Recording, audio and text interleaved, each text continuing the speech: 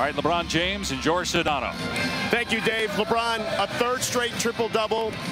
You are the oldest player to do that in the league. It's only you and Jay Kidd on that list right now. But the more important thing is, when AD was in foul trouble, how did you summon the opportunity and the power to finish off this game and get yourself back in this game?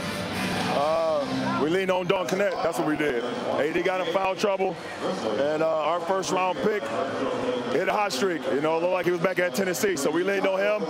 I just tried to sprinkle in a couple plays here and there. You went into point guard mode in that scenario to get him those looks.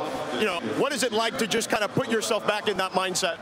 I've been doing it my whole career to be able to play multiple positions, and whatever the team needs at that point in time, I'm able to kind of, go into that. If it's playing point guard, if it's kind of playing center, if it's setting pick and rolls at time, playing the forward position, but whatever the team needs, I try to be there for them and be on time and on target.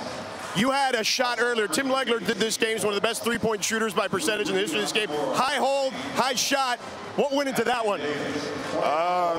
Preparation and a lot of work. I come in here every day, 5 hours before the game starts.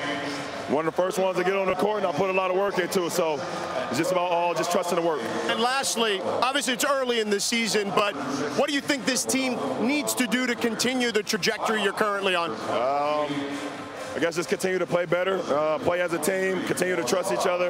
Defensively, continue to get back in transition, clean glass. Offensively, don't turn the ball over. I know I think 5 or 6 tonight, so I got to be better with that, especially if the ball's going to be in my hands. But we're trajecting in the right position right now. We want to just continue to play that. LeBron, congratulations. Thank you as always. I appreciate it. Nice shoes too. Oh, thank you. Appreciate it. Well, LeBron James, 3 straight triple-doubles, oldest player in NBA history to do that, breaking his own mark, which was set when he was 34, 5 years ago. What a night for him and AD in the fourth quarter. They combined for 20 points in the final frame. Also, Dalton Connect, a new career best, 19 points, 5 of 5 from 3, as the Lakers come back to beat the Grizzlies 128-123. For Tim Legler, George Sedano, our entire crew, I'm Dave Pash. SVP and Sports Center coming up. A lot on the deck for SVP NBA. Look ahead to Commanders Eagles tomorrow as well.